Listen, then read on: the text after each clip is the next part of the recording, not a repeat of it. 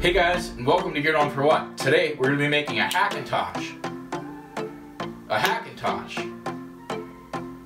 A Hackintosh? Hey, there we go. And this.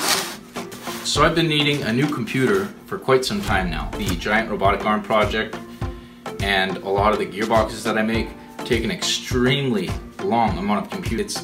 It's crazy how much time it takes on a MacBook. But now I've decided to spend the money and actually get myself a real desktop computer. Yeah, it's gonna be sweet.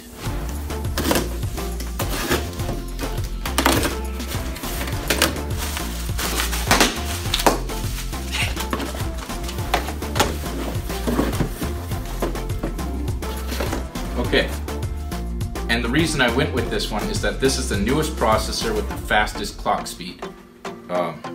Shit. You know what? Shit. I was told that this thing came with a heatsink. Well, so far this project is going pretty great. Also in this box, I've got a 250 gigabyte Samsung solid state drive. This is just for the operating system and maybe a few other applications. One single 16 gigabyte card of RAM. Oh boy.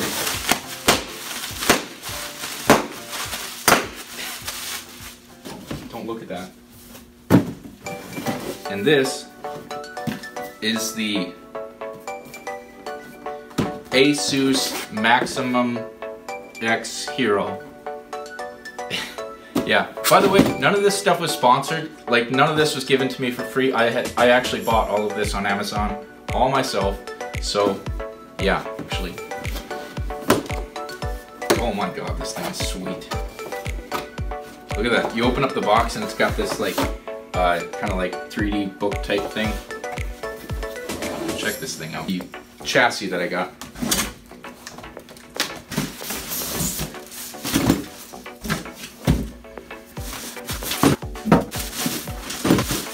You can have it. And I was like, what? I can have it? What kind is it? And then he tells me what kind it is, and I looked it up on the internet. And it's this thing. Like, who just gives these away? I don't even know. But this guy did, and I can't even believe it. I'm so excited that, like, the most expensive component of the computer, you know, besides the CPU, was given to me. I'm sure I can boot it, maybe install an OS on it with the crappy heatsink from my other computer, but we'll see how that goes. I spent about a week of my life, like seriously, about a week of my life, watching videos by Linus Tech Tips and J2Cents. Learned a lot of things. Now, one thing I learned is that a lot of Asus motherboards pretty much forces that CPU to turbo boost all 4 or 6 cores. And that's a problem for me because I don't have adequate cooling to do that. Go into the BIOS and modify some settings to make it not do that. Instructions that I've seen Linus talk about in his videos, he suggests taking your motherboard and he suggests setting it on top of the box. I wonder if that's what this is for. Take the instructions, throw those away. Comes with a CD. More instructions. You always keep the instructions for when it doesn't work. Installing this stick of RAM. I don't know which port I install it into, so I'm just gonna try one. Only one side of the RAM thing folds down. It's just a Wi-Fi antenna on the CPU. CPUs are expensive. I think I might read the instructions on this. Open up the lid. Install the CPU. Try not to touch the pins, so don't static shock it. Very carefully set it in there. God, I don't want to be that hard on.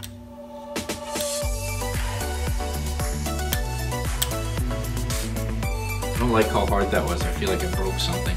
To keep this cover, unbox the power supply.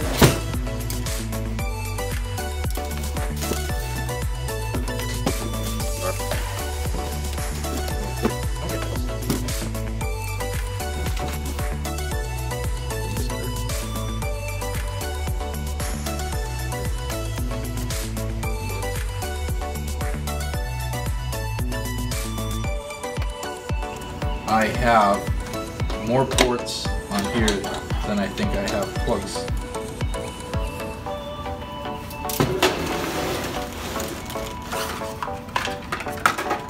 they don't come with a heatsink and they don't come with thermal compound. And now I'm a little bit screwed.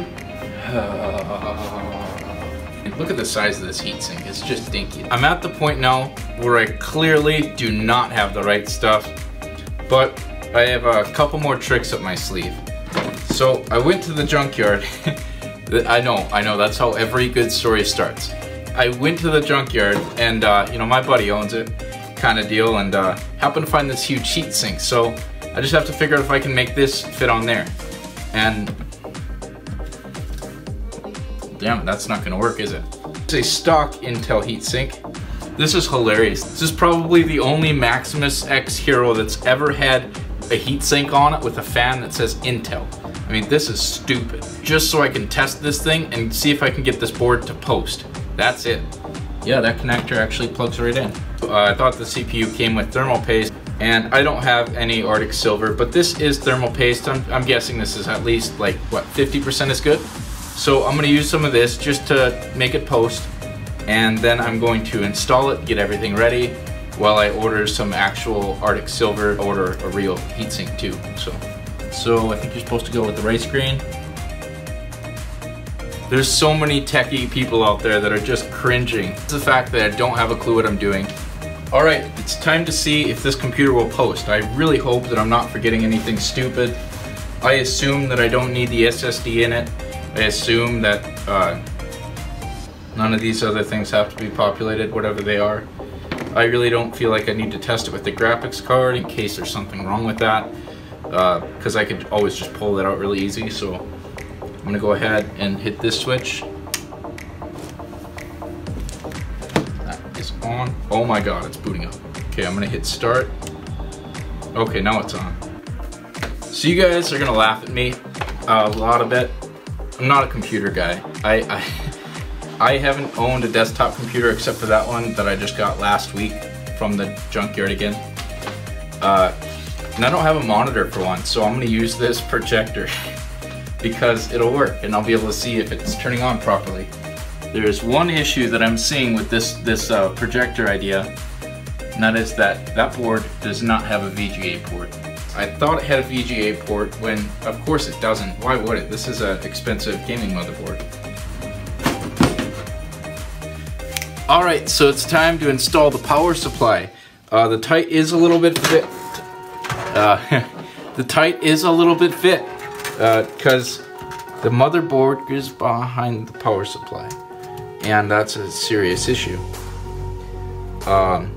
So I kind of thought that this board would fit in this computer, but I didn't really check, and shit. Yep, it's time to pause this video and think for a little bit, do some more thinking, figure out how I messed this up so badly, how I bought such a big motherboard and such a small case. I knew something was wrong when there wasn't standoffs for the bottom of the board, so that was my first hint. So since I ordered the wrong case originally, I found this old case and put my motherboard for my new computer in here so I could use it for a little while because I really wanted to play with it. So now I have to take it back out of this old case so I can put it in this new one that I'll show you in just a second.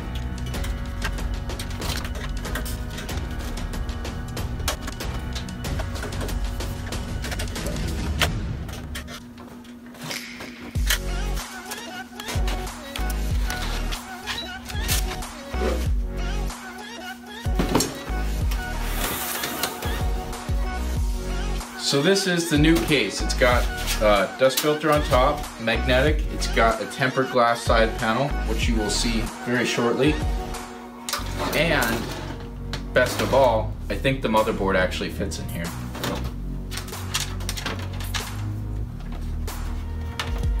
To learn that ATX motherboards fit in ATX cases. So I picked up one of these water coolers because this heatsink wasn't nearly big enough. I don't know why that didn't work. Okay, I know why. But I don't know why I thought it was gonna work. I was trying to cheap out and it was just a bad idea because this was not very expensive.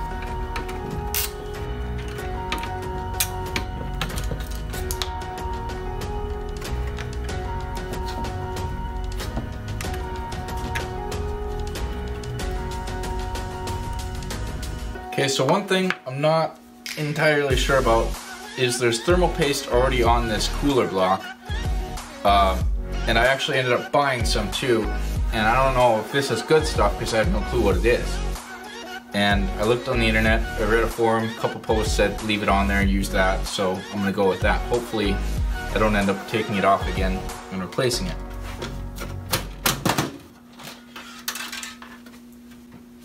Question, how the hell do I get a power supply in? Oh, from the other side. Figured it out. It goes in from the back. But first, before I screw the motherboard down, I have to take it back out so I can flip the thing upright without the motherboard falling out of place. Because I have to get to the other side of the case to pull the screws out, or to pull the box out that has all the screws in it. Hey, captive screws, finally. Oh, I almost forgot what I came over here for.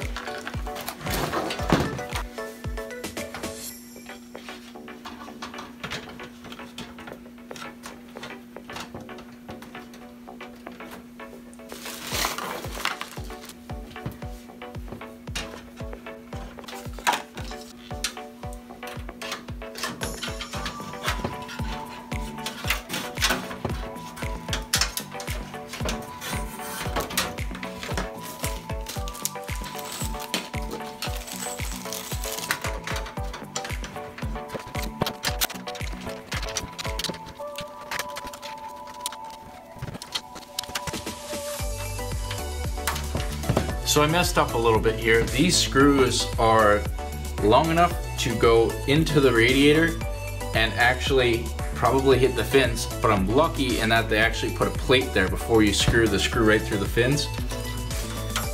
So basically what I need to do is I need to make these screws stick not into the radiator as far as putting these washers on that they came with. Now I know what those are for.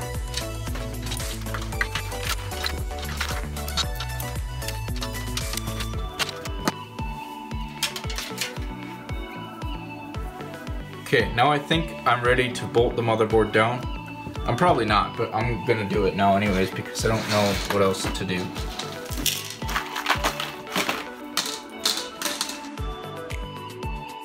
Well, that screw hole is fucked. I think it's time to put this thing on. I have waited long enough. It's time to put my memory back in. This time I read the manual and figured out what slot that it actually belongs in. Oh yeah, now I got 2 sticks of memory too.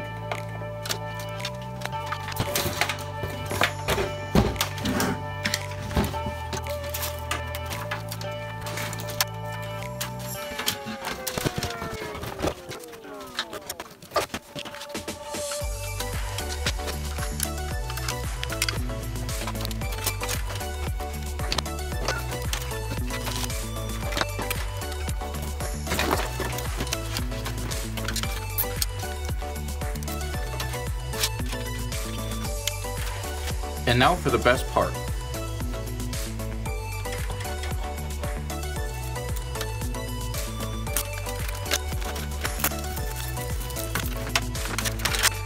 Am I done? Am I seriously done already? Like, I feel like there's a million things that I haven't done yet. 500 gigabyte NVMe solid state drive. This is stupid fast. I cannot believe how small this thing is. That's how big it is. I thought this thing was going to be much bigger than this. So I believe it goes right under here, so I'm going to go ahead and take this off.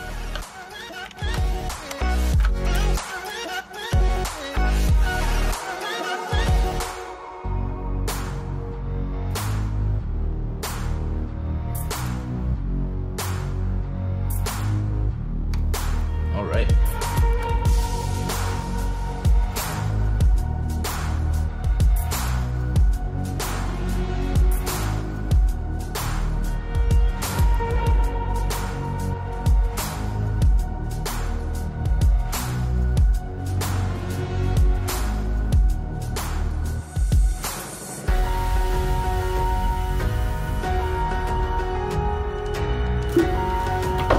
Junkyard Special, got this one for free. Junkyard Special. So here's your first look at the Kehr Dome for what? Hackintosh. Pretty sweet, right? I was gonna do a proper outro for this, but I gotta finish editing it, so I'll just see you guys later. Hey, don't forget to subscribe and follow me on Twitter. That would be great. Thank you. All right, bye.